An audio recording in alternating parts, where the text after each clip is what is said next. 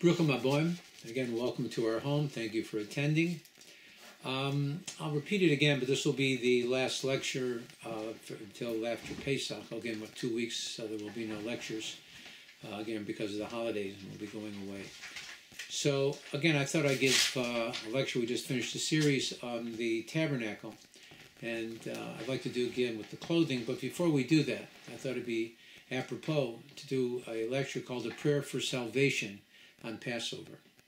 So, again, next week we'll be celebrating the holiday of Pesach, Passover. Passover is the first of the Jewish holidays that are celebrated in the Hebrew calendar. It is a time when we thank our Father in heaven for saving our ancestors from their oppressive slavery in Egypt. So this week on my thoughts, I would like to discuss the connection between our past and the present situation that we find ourselves living in today. It seems the world is slowly moving away from its support of the State of Israel. Even the United States, Israel's staunchest ally, has wavered in its support. Somehow, Jewish blood just isn't as red as everyone else's. Somehow burning Jewish babies in their cribs and raping Jewish women, somehow acceptable. We never thought for a moment that history could repeat itself, that we could be experiencing the same fears and concerns that our grandparents felt in the 1930s, especially in Germany. Now, we can put our faith in people, but as we witness, world opinion has shifted. The world is more concerned somehow about Hamas and the Palestinians than they are about the security and the well-being of the Jewish state and its civilian population. Jewish people living all over the world are being threatened. Anti-Semitism is alive and well everywhere. There is no longer any safe haven. So what are we supposed to do? Well, I think the only thing we can do is fight back. However, the world wants us to do so with one hand tied behind our backs. No army in the history of the world has been held to the highest standard of warfare that the IDF faces in Gaza today.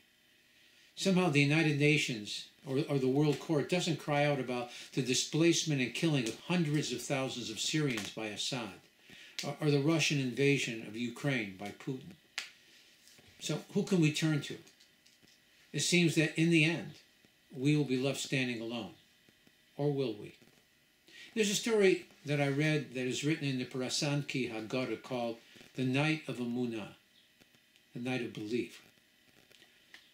Again, that might help us to put things into a proper perspective. It's a story about a Jew named Zanvil. Zanvil was a poor innkeeper who couldn't pay his rent to the poets, the nobleman who owned his inn. Zanvil tried everything, even begging the poets to give him a little more time, as if more time would have helped him to get the money that he owed. In reality, he was totally out of options. So his wife, who was a righteous woman, told him that a distance down the road was the synagogue of the Abt Rebbe, Rabbi Avram Yeshua Heschel of Abt, known as the Ohev Yisrael, the lover of Israel. She told him that the Rebbe was giving his Shabbos HaGadol sermon that week, and that Zandel should attend. She said, who knows? Well, there might be something that the Rebbe would say that could help them in some way. So, thinking that he had nothing to lose, he went to the shul to listen to the Abt Rebbe's special Shabbat sermon. The Rebbe began. He said there are two blessings, two brachot, that refer to God Almighty as the Redeemer of Israel. One is Goal Yisrael, which we recite daily in the weekday Amidah, in the end of the seventh prayer, Re'ena b'anyenu, look upon our affliction. The other is Ga'al Yisrael, which is recited on the night of Pesach, in our Passover Haggadah. So the question becomes, what is the difference between the two expressions? He answered that the word Ga'al Yisrael that we recite at the Seder on the night of Pesach is written in the past tense. After all, we are thanking God Almighty for redeeming us from the Egyptian bondage which occurred in the past, many years ago, to our ancestors in Egypt. However, the words Goel Yisrael that we recite in our daily weekday Amidah, well, they are written in the present tense. Since we are asking God Almighty to save us from all of our present troubles and difficulties. This prayer takes into account the constant miracles that God Almighty performs for us each and every day of our lives when we are in need of His assistance, which is always. Zandvoort thought that these words were encouraging, but really not particularly useful for him in his present situation, so he began to walk out of the synagogue. However, he froze when the Alter Rebbe began to give an example to illustrate his point. Well, then he caught Zandvoort's full attention. The Rebbe said, let's say there is a Jew who lives in a faraway village. Well, we'll call him Zandvoort. Let's say that the Poritz is threatening to evict Zandvoort and his family from the inn if he doesn't pay up all the back rent that he owes. So what does Zandvoort do? The Rebbe paused. I'll tell you what he does. He cries out to God Almighty, his Father in heaven, to help him, as it states in the Pesach Haggadah, Vanitzak el Hashem. And the Jews cried out to Hashem, to God in Egypt. The verse then continues and says, V'yishma es kolam. And he, God Almighty, heard their voices. Again, salvation. Tonight, shouted the Rebbe, is the night of the Seder. It is a propitious time of godly compassion, a time when God Almighty hears and accepts all of our prayers. And I know of a special treasure, a skula, that would pass down to me, that when you reach the words in the Haggadah of Nitzak el Hashem, that you should lift up your voices and cry out to God your Father in heaven and pray with all your heart for his assistance with any specific or personal pain that you're experiencing. Someone who cries out at that moment is guaranteed that their voice will be heard by God. Just as the children of Israel were answered in Egypt on this very special night, and in an instant they were redeemed, so too will you be answered and redeemed of all your troubles on this very special night. Well, Zandvoort couldn't get home quick enough. He told his wife that this year, when the family reaches the words in the Haggadah of Nitzak al Hashem, that the whole family is going to scream out to God, our benevolent Father in heaven, as loud as we can, and ask him to save us from being evicted by the Poritz. And so it was. When the family reached that place in the Haggadah, well, they all screamed out to God Almighty at the top of their lungs. In fact, they screamed so loud that they couldn't hear that there was someone banging at their front door. Finally, when they quieted down, Zandvoort was able to hear that someone was banging on the door. He answered the door, and standing in front of him was his Gentile neighbor. In his hands, he held 2 sacks.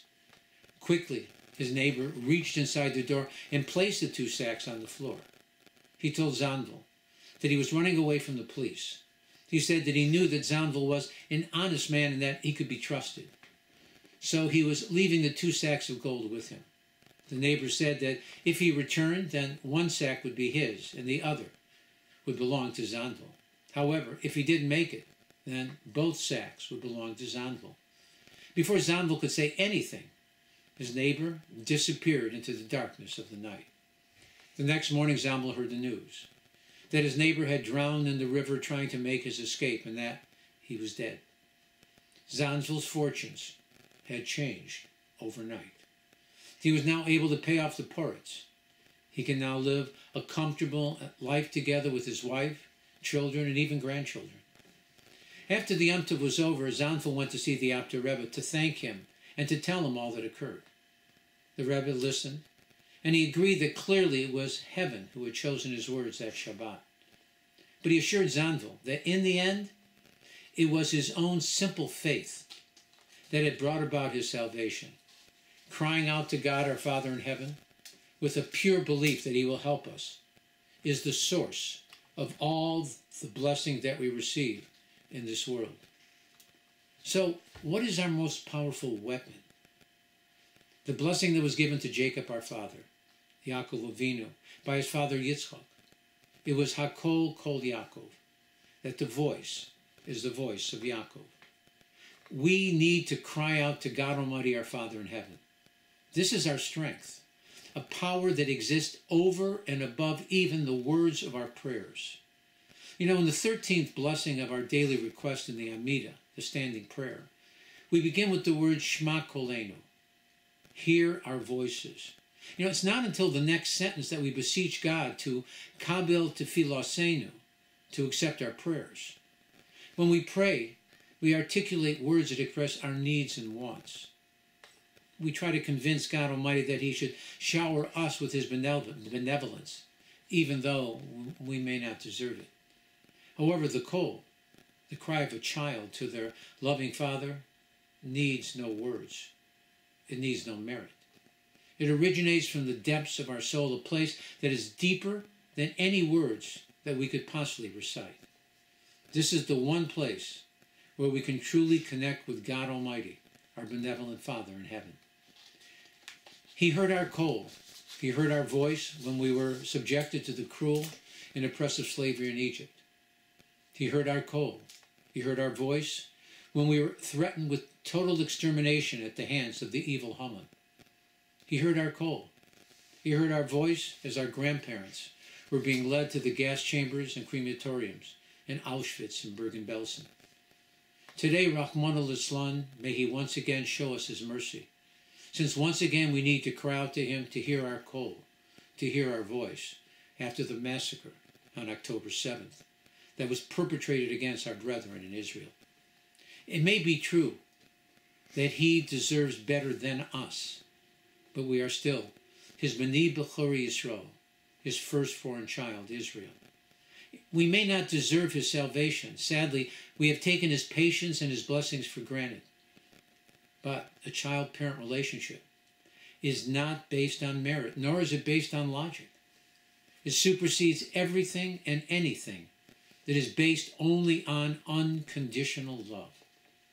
When we turn to Him, when we are forced to acknowledge that we stand alone without anyone else to turn to, it is sad that more often than not we turn to God only as a last resort when all else fails. If only we would turn to Him initially, you know, the story of our tumultuous history would have read much different than it has. His greatest desire is to shower us with all that is good, if only we would allow Him to do so. You know, this coming Monday night, when we are all gathered around our Seder tables, together with our family and friends, let us remember that we have a Father in heaven who loves us all dearly. He's waiting. He never stops listening.